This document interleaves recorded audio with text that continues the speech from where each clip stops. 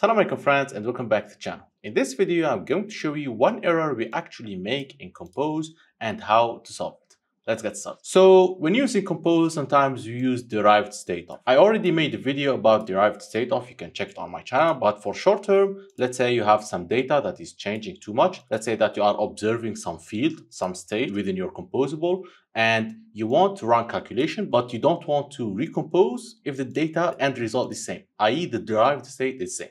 Let's consider this as some kind of calculation, computational calculation. So derivedStateof usually do two things. It caches the thing and also it notifies the different composable that are depending on that state to recompose. So I'm going to show you an example and how to get to that one. The problem here is that we are having a remember with the data, and then in the derivedStateof, we are using that data to do that thing. This actually won't work as expected, but I will tell you why we actually wrote that in the first place. All right, so let's pretend you are having this, we have a fruit list in which you are having a simple thing. So we have this main activity and here is the emulator running here. All right, so here I have a list of fruit and I can search for something, okay? Fruit that contains F, it will display fruit F, okay? Now I want to add the layout inspector to see something. Now here is what I'm doing actually in the code.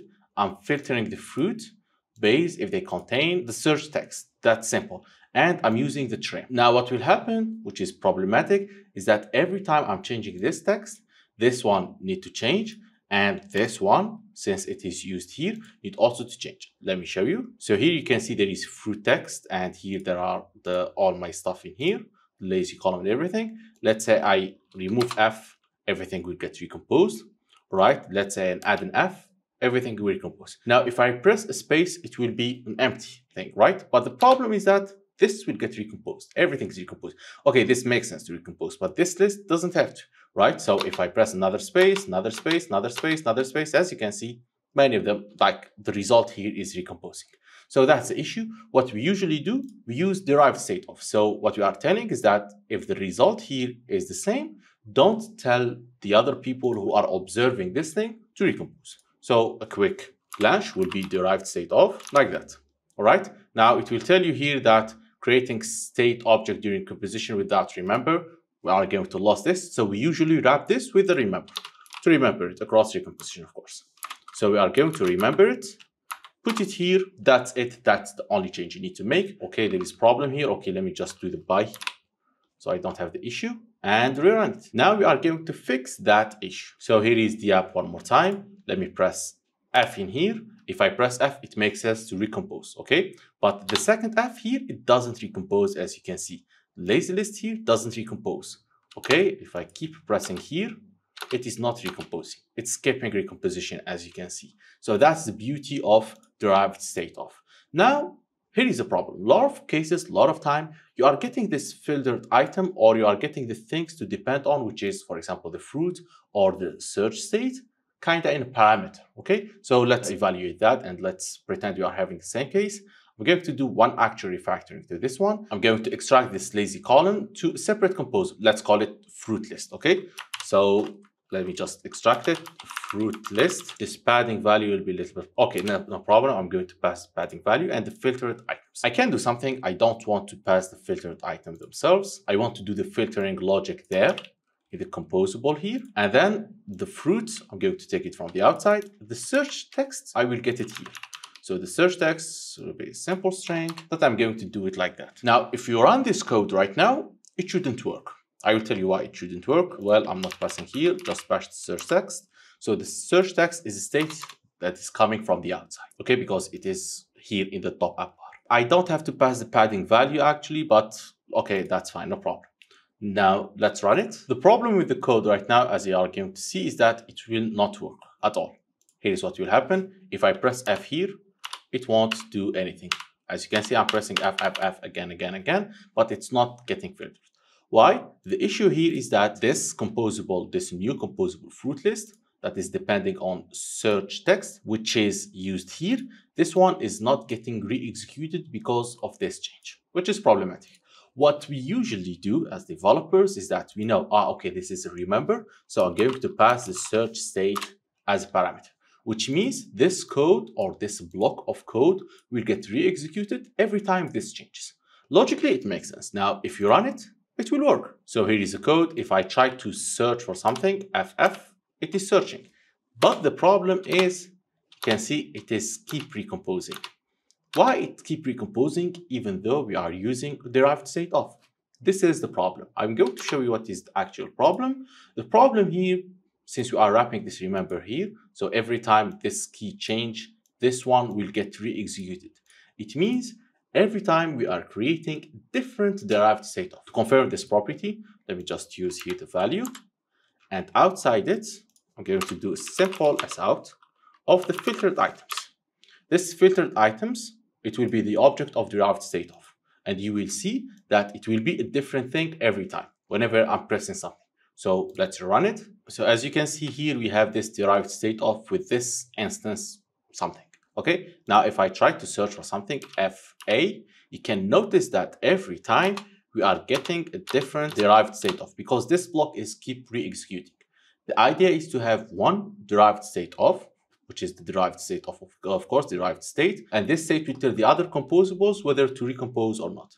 Okay, so it needs to be unique. So here is how we can fix it. The problem, as I told you, is that this search state is being used here inside it, and there is no idea for this composable to know that the search state has changed other than to keep it here. Actually, there is one other thing, which is another side effect. We call it the updated state of. So here is how we can do it. We keep an updated state here in our composable. So we created an updated, let's call it query because this is a search query. And then we remember the following. Remember updated state of the search state. All right, so that's the idea. Then we use this updated query here instead of this one. Here, let me just do the by here. Okay, so now, we use this updated query here instead of the search state. So this, what will happen? So whenever this changes, this will trigger this to change, and this will trigger the inner things here to change. It means we don't need this at all. Okay, that's the solution. Every time you have something like that, you can refactor it to use the remember updated state of and then use it inside. And here, every time, as I'm telling you, this one should be kind of a heavy computation. Like you don't want to run it every time. That's why we are caching it in the first place. And then we are not recomposing if it is the same thing. Okay, so as I told you, it's doing two things. Now, if you run it, it will work as expected, and you will notice that this is the exact same state. So we are noticing here is the derived state we got. I press F. You can see it is the same exact derived state of space, space, space, space, space, the exact same one. And you can confirm it via the layout inspector again. Let me run it.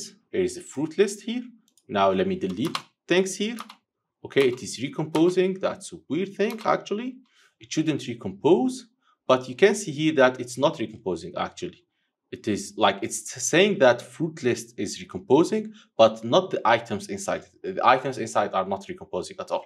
Okay, so if I press, okay, this means it's recomposing here, of course. If I press A, it will be a different result. It will recompose, but then with extra spaces, this here are not recomposing at all. Okay, it is recomposing. It's showing some kind of things here because we are doing different composable. All right, that's why it is showing things. Otherwise, if I, let me just do it in a different way to show you. Let me just put it back, inline it back. Inline the function. So here you can see I'm inlining the function. What I'm going to do, I'm going to, let me just put this outside. It was here like that. What I'm going to do, I'm going to take all of this code. Let me do it in a different manner. I'm going to call remember fruit list. Okay, and then I pass just search state. Here I'm just an extra function to remember something. So this will be a composable, of course, and I'm going to return all of that thing. So it will be state of. This will be state of list of string. And here, of course, we need the updated query inside it. Okay, so I'm going to take that. That's it. So this code will not get re-executed, or if this changes, this will get evaluated, of course. If it is the same, it will not trigger recomposition. Let's run it. Let's confirm it. So here we have the list. Let's wait for the inspector. So again, we have this thing here. If I press F, everything will be recomposed. As you can see, it's recomposing. If I press space, nothing is getting recomposed, as I told you. And here you will see that the state is the exact same state, as you can see. All right, so this is what I meant by not recomposing. So this is the idea on how to solve it. Let's summarize it again. Whenever you have a derived state of that is dependent on something inside, but you are getting it from the outside completely. Okay, in our case, it was search state. Like that, search state, you are getting it from the outside. Here, there is no way for derived state to know that this has changed. What we need to do, what we did actually, to re-execute this one whenever search state changes. But this will cause a problem because every time this will be changing. So the solution was to create an intermediary value. Like this is the exact usage they put it for. Remember updated state. I already made a video about it. You can check it. So here you can check it here in the documentation. Its usage should be used when parameters of value computed during composition are referenced by a long-lived lambda or object expression. In our case, this is our lambda. Okay, so every time there is something like that, you can use this remember updated state. All right, this is how to solve it. I hope this video was beneficial for you. Thank you very much for watching this video to the end. Don't forget to subscribe to the channel and always see you in the next videos. Salam alaikum.